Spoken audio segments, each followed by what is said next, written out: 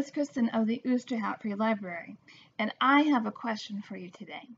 Have you ever heard of a water strider? It's an insect. Well, in some parts of the world they call it a pond skater, but it has a special ability. Can you guess what that ability is by its name? It's called a water strider or a pond skater. Well, a water strider, a pond skater, is an insect that can actually walk on water. You can find them in ponds or in still streams. But how can they do this? And more importantly, what do they look like? Maybe you've seen one before today but didn't know what it was called. Well, today we're going to take a look and conduct some experiments that explain this cool ability and the science behind it. Now let's take a closer look. The water strider. A water strider is an insect, so it has 3 legs on each side. You can see this is from the front. It has 2 shorter front legs and 2 longer back legs on each side. So altogether it has 6 legs. 1, 2, 3, 4, 5, 6. And the water strider uses the front legs to grab its food and its back legs to kind of rest and walk across the water. Pretty cool. You can also see on the top that there are wings because it can actually fly. It doesn't have to walk. Now that's even cooler. Let's take a closer look at a water strider and his environment. You see he's just kind of walking across the water there, and as he moves, you can see he moves his legs kind of like the oars on a boat. And look at how fast he can go. Now he uses the ripples to tell him what's around him, like where he can find the nearest lunch. Well, yum. Well, that is if you're a water strider. Otherwise, yuck. You may be wondering how a water skater could do this. You would think that he would sink right in. Well, if you look really closely, you can see that the legs make little dimples on the water. You can see it even closer right here. And that is because of the really cool thing you can see on his legs. There are little tiny hairs on the legs. And these hairs are actually all over the whole insect's body. And they help trap air close to the water to create more water surface tension. That is the cool thing about these bugs that allows them to look like they are skating or walking across the water. Let's take a look at the science behind how these incredible insects can walk or stride or skate across the water with some cool surface tension experiments. To explore surface tension, first you're going to need water and probably some paper towels. So fill a container, any container with water, and try to keep adding some water so that you can get it to go a little bit over the top of the container but not spill. And the reason it's able to do that is because of water surface tension, and that the water molecules like to stick together. And so then it creates this skin or tension on the top. You can almost see it when you're just touching the water, but it's kind of hard to see.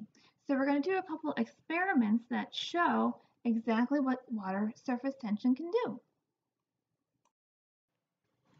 Now it's hard to see surface tension, so what we're going to do is give you a little demonstration. Maybe you've done this before. And all you need is a bowl of cold water. Now the water needs to be cold, not ice cold, but it just can't be warm. And then you need some pepper and some dish soap. So now that we have the water here, we're going to sprinkle a bunch of pepper on. You can even try other spices that you might have in your household.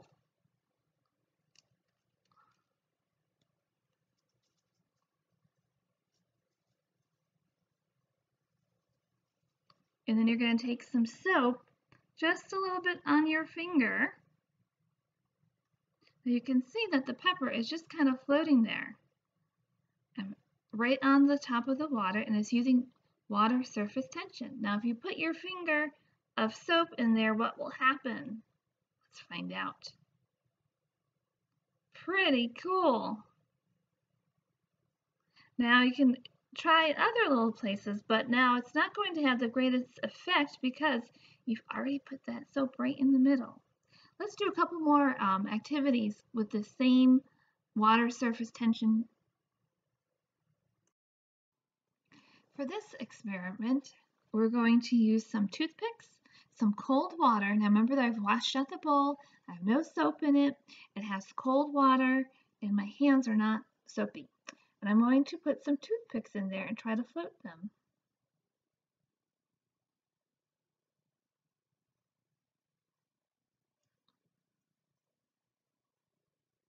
And I'm going to make a shape. You can make any shape you want. I'm going to make a triangle. Okay, now you can see that the water surface tension, it likes to stick together, and it makes the water a little sticky, and that these little sticks can stick together. If I put my finger in here, it'll break it and move it apart, but not by that much. So now if I put a little bit of soap, that's too much soap. Do I have paper towels? Right in the middle, what will happen? They go completely apart because it has broken that water surface tension. Pretty cool. There's one more trick I'm going to show you.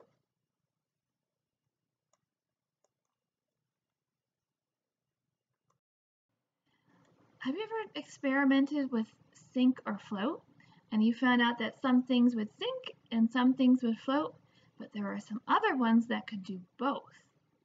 Well, to explore surface tension, I'm going to show you how you can use surface tension to have a paperclip do both. All you need is a paperclip, some cool water. I have a little bit of ice in there trying to chill my water because my tap water is not that cold, and a fork. Now, what happens when we put the paperclip into the container? It's going to sink right down. I'm going to use the fork to pick it up and try it again. Oh, right down. Try really carefully. Can you do it? Nope, can't do it. So here's a cool trick that you can do that you can get this paperclip to float.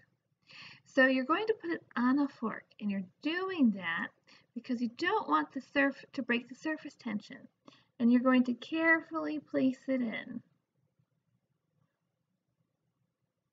until you can see that it floats, and carefully remove the fork out of there.